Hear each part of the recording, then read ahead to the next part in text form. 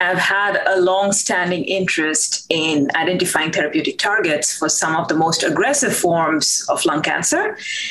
Small cell lung cancer is the most aggressive form of lung cancer, and it happens to about 1 out of every 10 people who are affected with lung cancer. So almost 30,000 Americans die every year from small cell lung cancer, and an estimated 250,000 deaths happen worldwide. So as you can imagine, it is a major public health problem. Small cell lung cancer is characterized by very rapid development of drug resistance, early metastasis, and exceptional lethality. While there is no single cause of small cell, it has been highly correlated with smoking. That's one of the most characteristic features of this disease. One of the main characteristics and also limitations of small cell lung cancer is that it's an extremely rapidly growing disease, and it spreads throughout the body very, very fast. And due to the nature of this cancer type, the prognosis for small cell lung cancer has been historically very, very poor. It's one of the hardest cancers to treat, actually. And for patients with advanced small cell lung cancer, we see only a 2-year survival rate to be less than 5%, and an overall survival rate of less than a year. So when small cell lung cancer is diagnosed, due to it being aggressive and already metastasized at that point, surgery is not an option.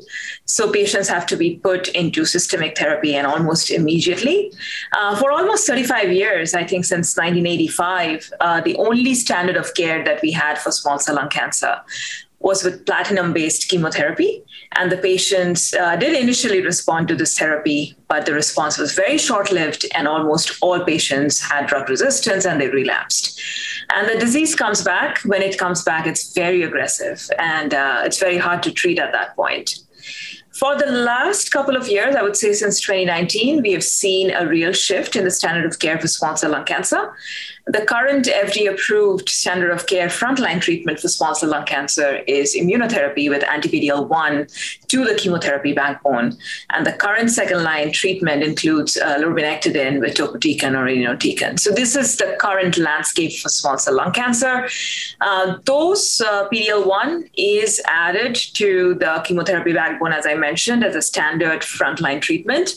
The benefit is really very modest. So it only adds about a couple of months to the median overall survival. But it's a real shift, but there is a scope for so much improvement because there is a very modest benefit towards the improvement of median overall survival.